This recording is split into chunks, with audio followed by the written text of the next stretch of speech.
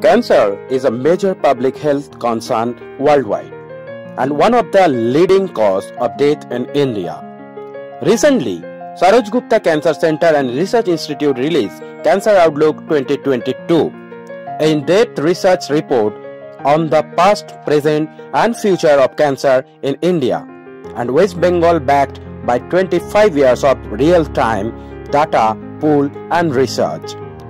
Dr. Arnab Gupta, Director of Saroj Gupta Cancer Center and Research Institute, said during the launch of the report, cancer is the second leading cause of death worldwide and about 10 million people die from cancer every year, according to projection by experts.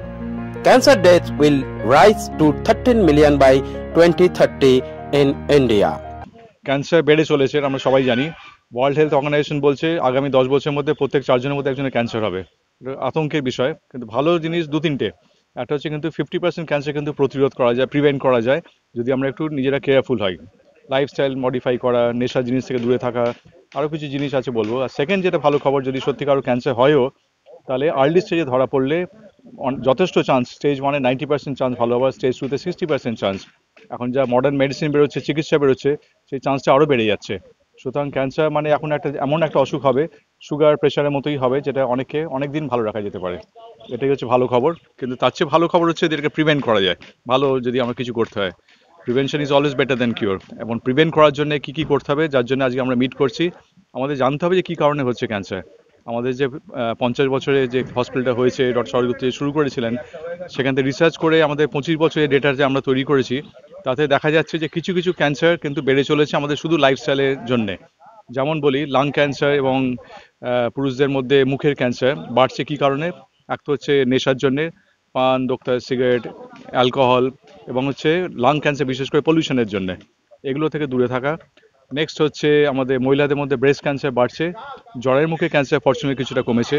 কেন breast cancer বাড়ছে সেটা হচ্ছে যদি আমরা western lifestyle আমরা adapt করি, ভালো জিনিসও যেরকম আছে খারাপ জিনিসও আছে।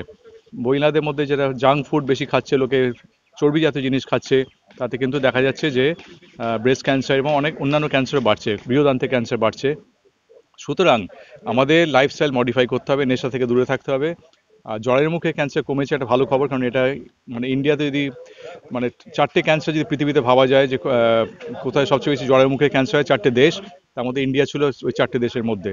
সেখানে জ্বরের মুখে ক্যান্সার অনেকটা কমেছে, ভালো খবর এটা। কিন্তু সেটা কারণটা মেনলি হচ্ছে যে মহিলাদের হাইজিন অনেক বেড়েছে। সেই জন্য সেই যে পেশেন্ট যারা ভালো হতে পারতো তারা ভালো হতে পারেনি, কেন? তাদের পয়সা থাকতো না, যখন ফিরে আসতো তখন অনেকখানি অ্যাডভান্স স্টেজ।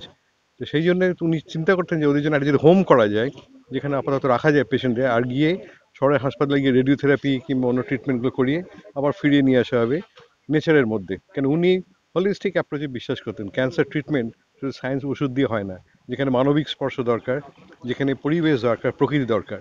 তো সেই জন্য বরাবরই তিনি চাইতেন একটা হোম অ্যাওয়ে ফ্রম হোম কনসেপ্টে, যেখানে পেশেন্টের ঘুরে বেড়াতে। কারণ মানসিকভাবেও তারা এমন বিপর্যস্ত হয়ে পড়ে, শুধু রুগী নয়, রুগীর ফ্যামিলিও। তো সেটাও একটা বিরাট ব্যাপার, যেটা আমার মাথায় ছিল। তো ক্রমশ এটা চ্যারিটেবল ইনস্টিটিউট, অনেক ডোনেশনে আস্তে আস্তে জমিটাও পাওয়া যায়। যে 25টা বেড দিয়ে শুরু, 1973 সাল থেকে শুরু করে আজকে আমাদের 311 বেডের hospital with state of the art equipment, সবই কিন্তু ডোনেশনে। অ্যাট দ্য সেম টাইম আমাদের অবস্থা খুবই খারাপ, আর্থিক অবস্থা, কেন আমরা এত সাবসিডাইজড ওয়েতে আমরা সবাইকে ট্রিটমেন্ট করি। কারণ এখানে কোনো আমাদের টার্গেট নেই ডাক্তারদের জন্য, অন্য হসপিটালের মতো কর্পোরেট হসপিটাল নয়, যেখানে আমরা প্ল্যান করি অথবা আমরা করতেই হবে। তো সেখানে আমাদের টার্গেট হচ্ছে কিনা যে পেশেন্টকে সার্ভ করা, সেটাই সবচেয়ে বড় কথা। সে যত গরিবই হোক কি যত বড়লোকই হোক, তারা সবসময় সব একই রকম চিকিৎসা পায় with the best available treatment facility, diagnostic facility, যেটা আমাদের এখানে অনেকগুলো ইকুইপমেন্ট পাওয়া গেছে থ্রু সিএসআর। অনেক ইনস্টিটিউট যারা এগিয়ে এসছে, সে যেমন লিনিয়ার অ্যাক্সিলারেটর নতুন আছে, রেডিওথেরাপি, যেগুলো অনেক ইনস্টিটিউট নেই, যেটা ইন্টারন্যাশনাল যে কোনো হসপিটালের সঙ্গে তুলনা করা যেতে পারে। কিন্তু তার জন্যে আমরা কখনোই সেই রুগীর যারা আর্থিক অবস্থা খুবই খারাপ, তাদের কোনো পয়সা এক্সট্রা দিতে হয় না, বরং অন্য কর্পোরেট হসপিটাল থেকে অনেক কমে এখানে চিকিৎসা করা হয়। আবার যেটা আমি বলতে চাইছি, যেখানে আমরা কমিটমেন্টে রয়েছে এখানে, কিন্তু এখানে কোনো কম্পিটিশন নেই অন্য হসপিটালের সঙ্গে। আর যেটা শুনলেন যে আমাদের 50 বছর ধরে এখানে যে কাজ করছি, এটা হচ্ছে একটা গোল্ড মাইন। আমাদের যে ডেটা রয়েছে, যে different type of cancer different জায়গা থেকে, ডিফারেন্ট পরিবেশ থেকে এসছে, তাদের যেভাবে করা হয়েছে, ডিফারেন্ট ওষুধ টাইম টু টাইম অনেক চেঞ্জ হয়েছে, ওষুধ চেঞ্জ হয়েছে, সব পরিবেশ চেঞ্জ হয়েছে, ট্রিটমেন্ট চেঞ্জ হয়েছে, ডায়াগনস্টিক ফেসিলিটি চেঞ্জ হয়েছে। আমার যেটা কিছুটা অ্যাওয়ারনেস যেটা দরকার। প্রথম কথা হয়তো আমরা যেরকম ব্র্যান্ডিং করা দরকার, আমাদের সেই পয়সাটা নেই। কমার্শিয়ালি যে রাস্তায় মোড়ে যে বিল বোর্ডে আমরা সব টাঙাবো যে আমরা আছি, সেই সেই টাকাটা বরং আমরা করি গরিব রুগীদের জন্য লাগাবার, 1 নম্বর।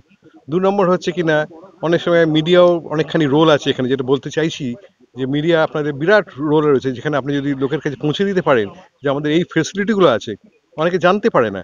কেন এমনও হয়েছে, আমার মনে আছে বছর 7-8 আগে এক নামকরা পত্রিকায় লেখা হলো ওয়ার্ল্ড ক্যান্সার ডেতে, যেখানে শিশুদের ক্যান্সারের কোনো চিকিৎসা ব্যবস্থা নেই। মানে এর থেকে দুঃখের ব্যাপার কিছু নেই, কারণ এটা 20 বছর আগেই আমাদের একটা ইউনিক আমাদের চাইল্ড কেয়ার সেন্টার। রাজকুমার দাস, ইউকে নিউজ বাংলা, কলকাতা।